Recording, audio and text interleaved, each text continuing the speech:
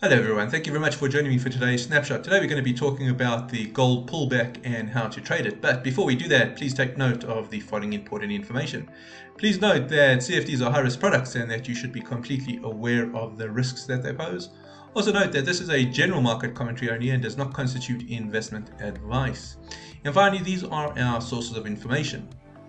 Now, we note that since January, gold and the US dollar have been moving in a negative correlation to one another. Rising yields seem to be driving this, with the 10-year currently at 1.19%.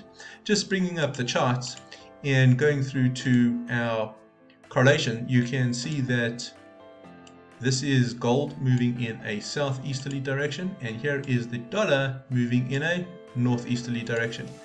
Now, going through to our daily Ishimoku, I just want to draw your attention to the fact that the orange lagging line is below price and the forward cloud has twisted negative. What we're watching for now is to see if the black lagging line does move below the cloud as well. You can already see it starting to step down here. Now we'll go through to our hourly chart and you can see that gold has rallied all the way to the R1 pivot.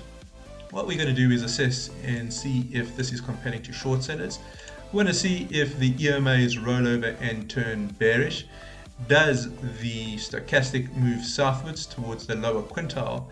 And if those two things happen, then it's quite likely that the RSI dips below 50 into the bearish side of the oscillator. Let's just end off with some key takeaways. And the US dollar and gold are responding to rising yields by moving inversely to one another.